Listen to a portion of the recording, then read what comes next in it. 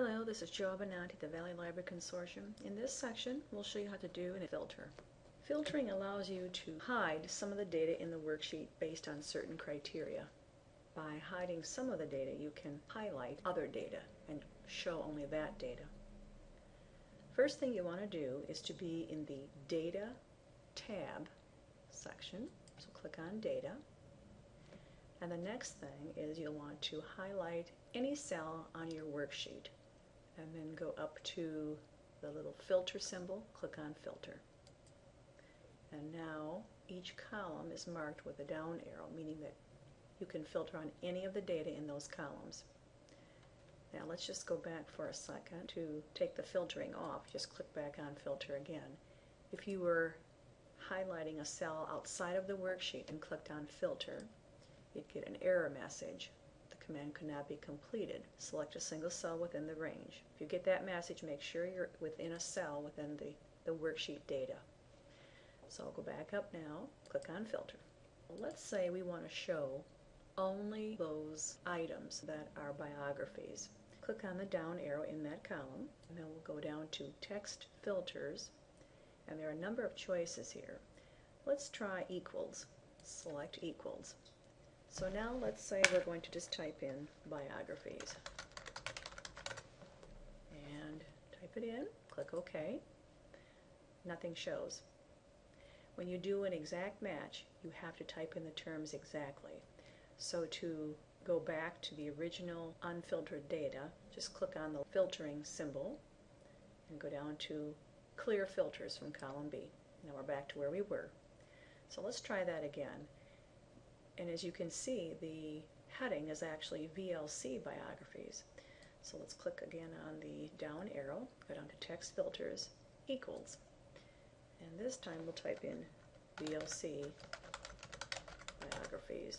Hit OK. And now we have filtered out everything other than the VLC biographies information. Let's take that filtering off again. And now let's say there were other biographies within here. For example, if you go down, you can see there's a YA biographies. Well, we didn't pull that because we were specific on the exact term. We want all biographies, whether or not it's VLC or YA or whatever. Instead of doing an equals search, we're going to do a search that says contains. And now if we type in the word biographies, and again, if you type in biography, it's not going to work. It has to be what's appearing in your data. Click OK on biographies, and now we've picked up the additional collections, Juve biographies and YA biographies.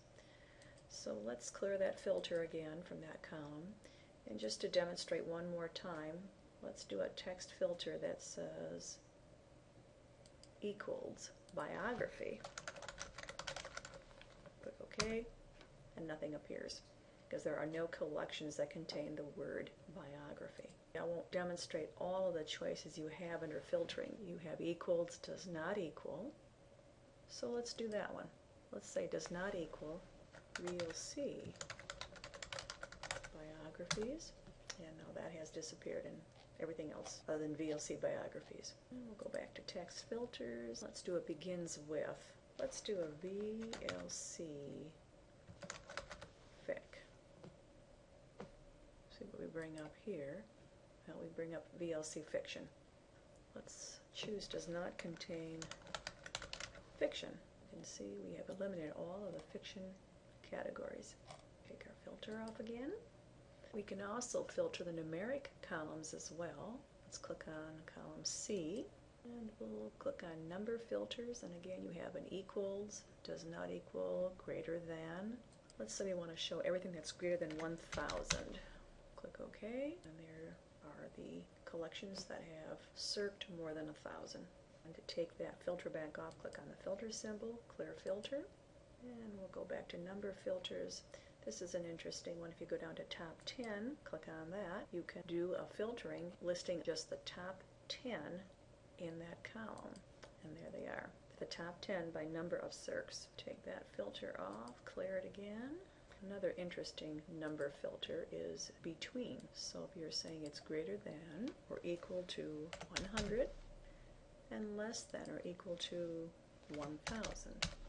That's the range we want to filter. what we have there between those two numbers based on the column that we're filtering on. Let's clear that filter. You can go to this column and do that filter as well between 100 and 1000. Click OK. And now we have the information based on the filtering in column D. To clear your filter, click on the down arrow, and to remove all filtering, go back up and click on the filter symbol again. And now we are no longer in the filter mode.